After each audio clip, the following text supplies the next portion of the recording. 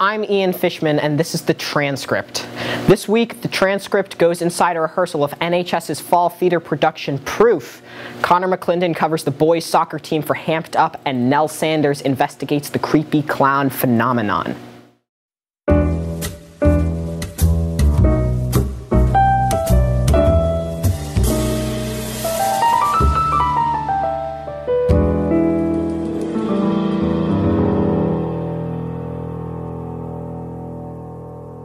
Hi, I'm Meredith. This week I interviewed Josh Dobro about the upcoming play, Proof.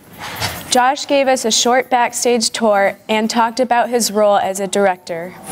I'm Josh, hi. These are curtains. This is the vinyl siding that we're going to put up on the set. It's not all painted, but more of it's being painted right now. These are some of the props. The name of the play is Proof. It's going up October 13th, 14th, and 15th at 7 p.m. and also October 15th at 2 p.m. It's my first time directing anything even close to this major.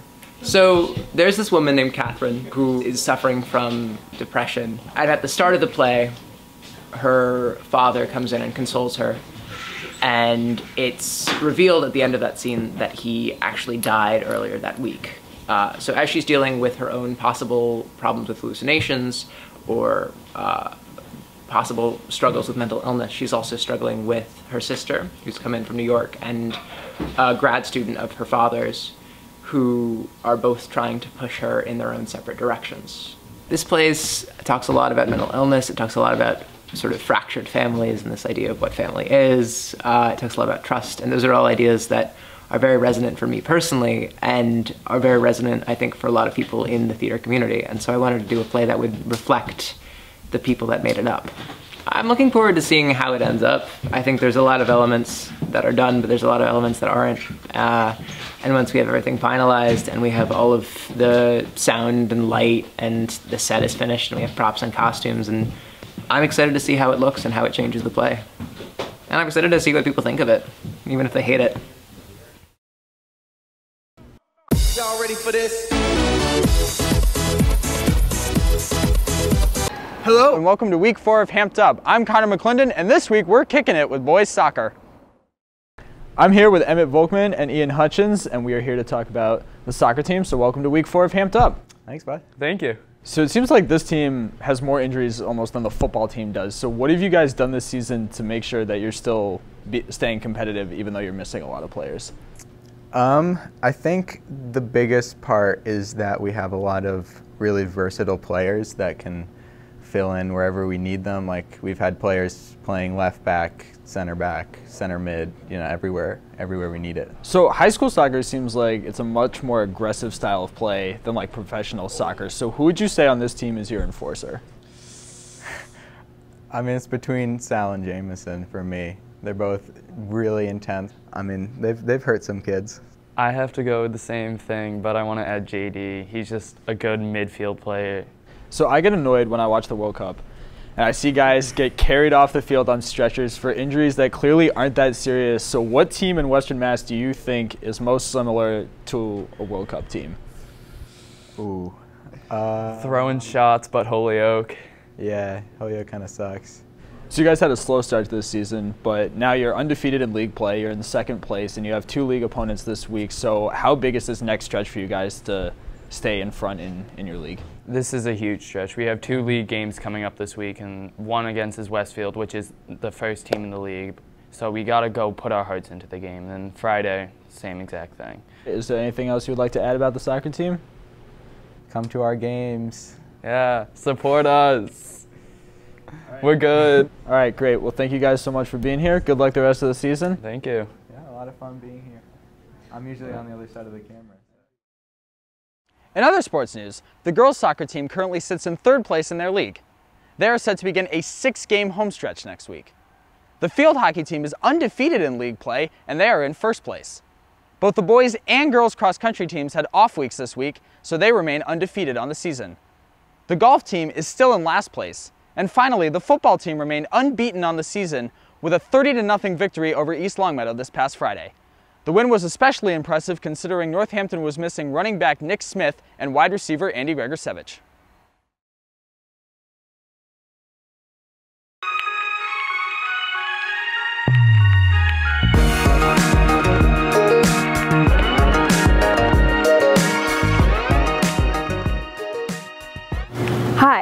I'm Nell Sanders, and this is Tell It Like It Is, where all things controversial are covered. I'm sure you all have heard about the national clown craze, whether through social media, the news, or from Mr. Lombardi's announcement on Wednesday. These red-nosed rascals aren't just clowning around and have left a trail of face paint and terror in the hearts of Americans. So let me break this down for students. The frenzy started in South Carolina in August when children reported that creepy clowns were trying to lure them into the woods.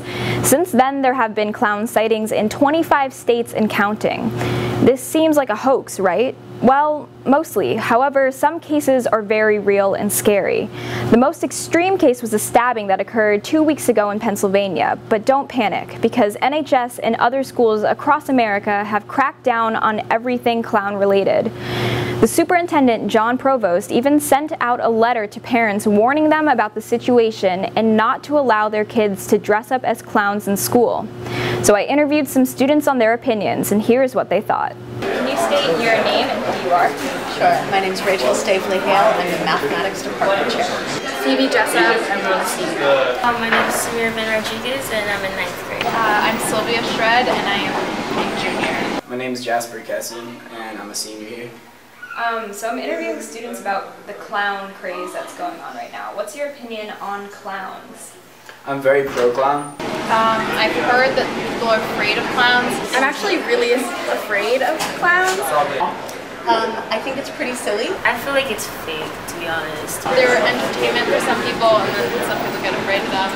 I do know that there's some shenanigans with people dressing up as clowns and terrorizing people. Something to do with some chasing and some knives. Well, it's almost like a social experiment. Do you think that they're faking, or do they actually pose a threat? I would imagine maybe there's a small number of them that are genuinely threatening. I think that they actually pose a threat. I think that they're just trying to kind of pull a stunt. Mostly because of the Instagram that I saw, where like the bio was, "We kill kids." They haven't done anything yet, so. This clown case has been one of the many events in 2016 that has caused mass hysteria, panic, and obsession. And this phenomenon isn't the only example of clowns in the media. I hope you enjoyed this week's episode of Tell It Like It Is. And again, I'm Nell Sanders, and I think creepy clowns are fake as I mean, you know, I draw like I breathe. I draw every day. I've been drawing every day since I was like 4. So, really drawing is just like breathing or talking. It's how I think. It's how I like operate. In school, I doodle a lot, but it's not even like I'm getting distracted. It's just like I'm helping myself, you know, take in the information. It's doodling is putting my subconscious into the real world. It's actualizing the mental, and it's just a way of helping me process information. My name is Jasper Kesin. I'm 17. I'm 17, and I go to Northampton High School. Born and raised in Florence, Massachusetts, Northampton. I used to use one app on my phone a lot. I would just shift around like the color settings until it became a cool design. So with the name Arctic, initially it was going to be Arctic Death Zone, but I thought that the theme of death was kind of like, it's not like I'm afraid to use death as a theme, like that can be done in a way that's super creative, but I thought that was kind of played out. And I think that Arctic is, you know, I've typed this out before, and the reason why I chose Arctic as a name is because in 2016, so many people from so many different locations have such like, you know, have so many similarities, and so much of what inspires us, we all kind of share in a lot of different ways. So with Arctic is a location where there's no population at all, and I thought that was cool because it's almost like Arctic has no population. You don't have to be just from one spot because it's about the mindset. What fully got me into it was watching kids who I related to, and I thought that I kind of thought similar to, like-minded people starting to succeed in the field, and I was like, you know, I think this field is perhaps for me. And I've been humbled by it because there's been ways where I thought I would succeed where I've failed, but I think that's awesome. I think that's all part of the process. Failing is sick because, you know, it's not like I'm going to stop. It's not like I'm ever going to stop. This has been the Transcript. Check out nhstechnology.org for more.